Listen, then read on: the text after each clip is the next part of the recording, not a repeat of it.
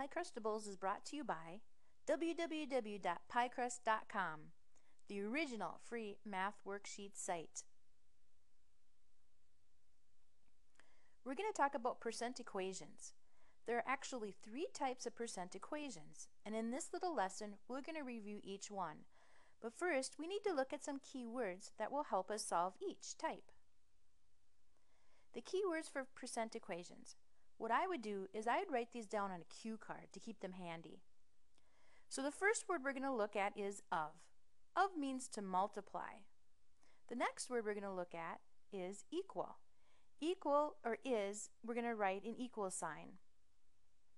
The next word is what number or what percent. We're going to write an x or a variable for the unknown. And finally, when we see the word percent, we're going to write a percent sign. The first equation is what number is 25% of 60. What number is x, is equals, 25% is itself, of means to multiply, and 60 is 60. So x equals 25% times 60.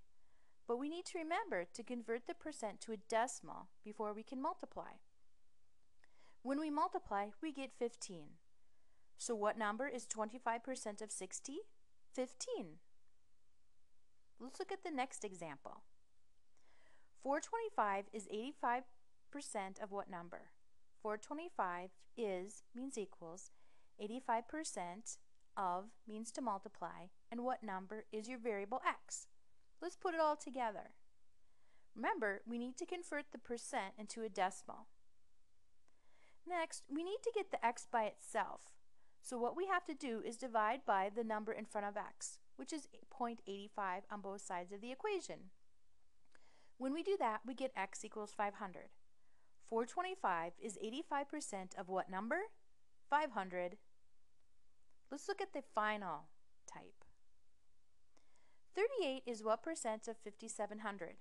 38 is equals what percent x of multiply 5,700. We're going to put it all together. And now, to get x by itself, we need to divide by what's in front of the x, 5,700. When we do that, we get x equals 0.0066. It's a repeating. So since we're looking for a percent, we need to convert from the decimal to a percent by moving 2 places to the right. Our final answer is 0.66%, but then we're going to round it because the line above the 6 means it repeats. So 38 is what percent of 5,700? 0.67%.